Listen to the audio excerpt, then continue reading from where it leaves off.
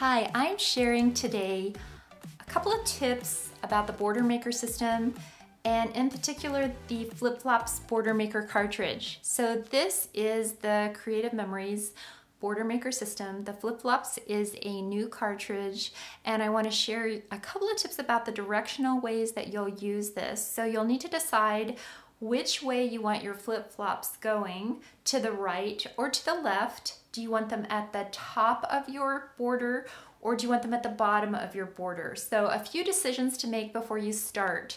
And I'm going to demo how to use this product and share with you a couple of tips to make it a lot easier.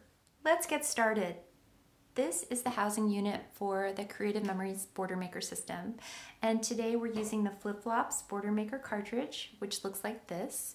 You know it's this cartridge. The Creative Memories brand is on the back side of it that flips into the housing unit. The teeth, there are two teeth that are on the outside. Then this part is called the guide. So on the bottom of the guide, it flips out like this. It's a paper holder. This is a magnetic holder, and I'm taking about a 3-inch strip, placing it in the guide. The magnetic strip is down, and the paper holder flips back. Now, I'm going to take my housing unit, and I'm going to punch. So super easy. If I showed you this from the bottom, it looks like this. So it actually goes in, slides right in, and in just a quick punch. So you punch and then pull it right out just so nothing gets stuck. And I do this 6 times. There are 6 punches with the guide. Then in an instant, I have something that is already pre-punched that looks like this. Isn't that amazing? Directionally, my flip-flops are going to the right. You'll see some of my samples, the flip-flops are going to the left. So a couple of tips about this one. You'll want to make sure that you decide, do I want my flip-flops at the top or the bottom of the paper that I'm cutting? Also, directionally, do I want them to go right or left?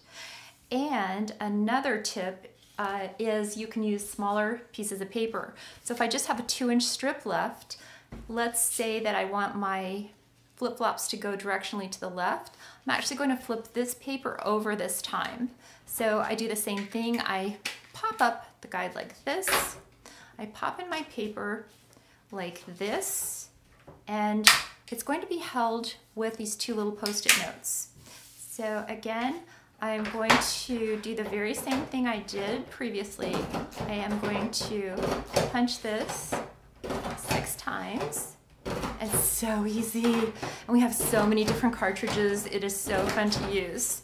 And so why I want to share this is because now I've taken that little strip and I've made my flip-flops go left. So now I have a set going left and a set going right. And I did that just because I inverted the paper when I was punching it.